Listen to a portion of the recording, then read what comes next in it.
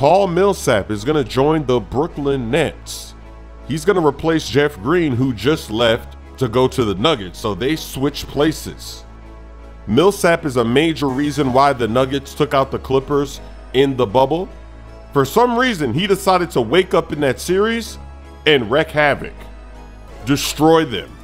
He was hitting threes, he was getting into the paint, he was posting guys up, he was doing everything, wreaking havoc, and this is all going on while Jokic was terrorizing them and Jamal Murray was going off.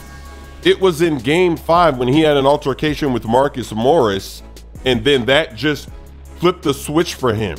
He's a solid veteran player. He's currently 36 years old though, so he's not in his prime anymore, but still a good player to have on any team looking for a championship. A tough player, gritty player. The Warriors, the Bulls, and even the Clippers were interested in Paul Millsap before he decided to go with the Nets. And you never know, something might happen in a playoff series again, where there's a fire that's lit under him, he flips a switch, and then all of a sudden he steps in the hot tub of youth and he's torching the other team. So there's also rumors that DeAndre Jordan, maybe he's gonna wind up on the Lakers, so we'll see what happens with that. But James Harden, he's been talking a lot of trash. He's saying a healthy James Harden, it's gonna be a spooky season. Let me know in the comment section if you think the Nets are gonna be a problem this season, or will they get bounced out again?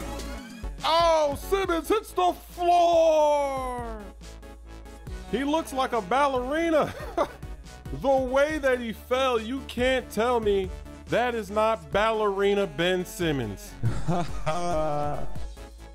Wow, look at that screenshot. Come on, cuz. Look at the facial reaction.